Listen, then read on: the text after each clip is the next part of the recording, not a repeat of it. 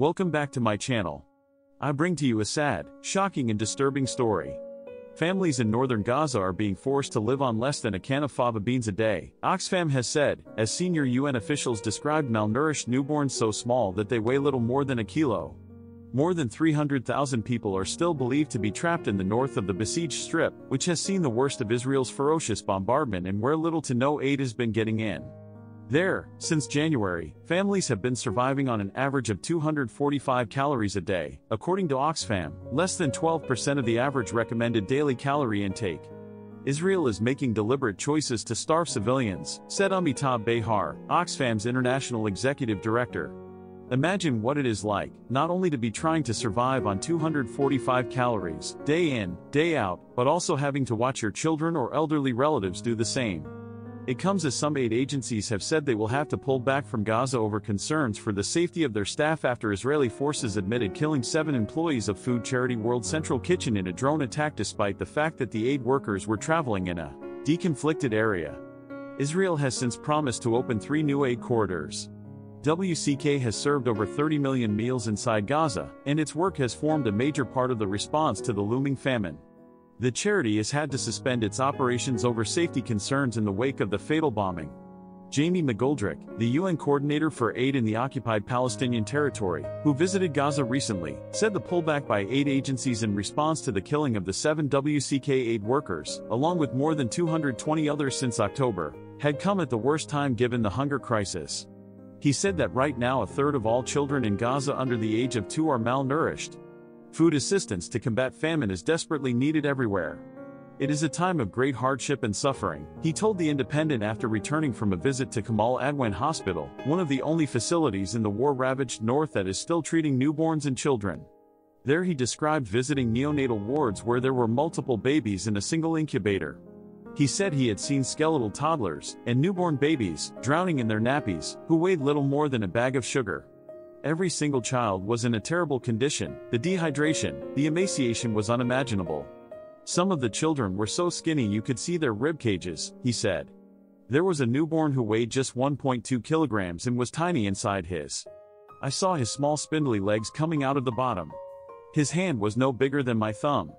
Israel launched its heaviest bombardment yet of Gaza, along with a crippling siege, in retaliation for the 7th of October massacre by Hamas on southern Israel, where militants killed at least 1,200 people and took another 240, including children, hostage. Palestinian health officials in the Hamas-run territory say that Israel's bombing has killed more than 33,000 Palestinians, the vast majority of them women and children. Now aid agencies fear that starvation will be the next major killer to stalk the besieged strip.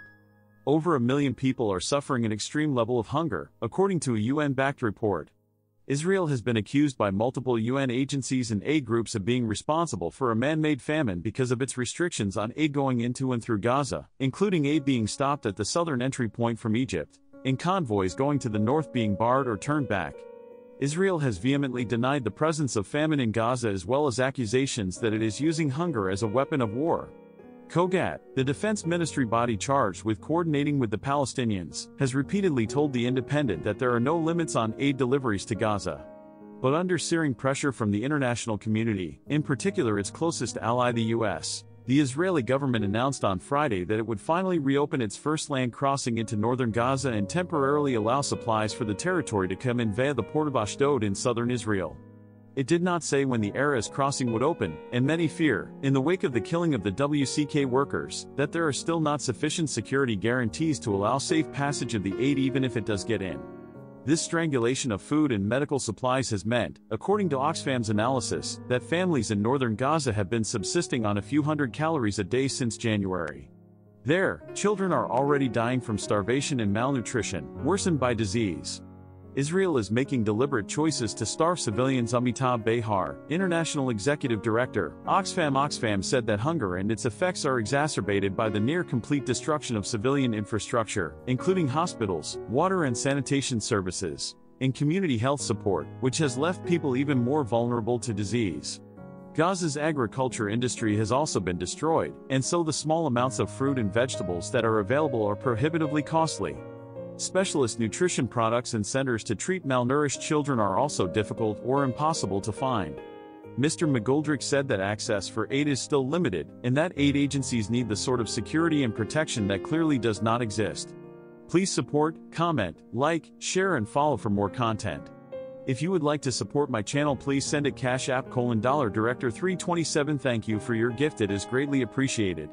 Thank you for watching.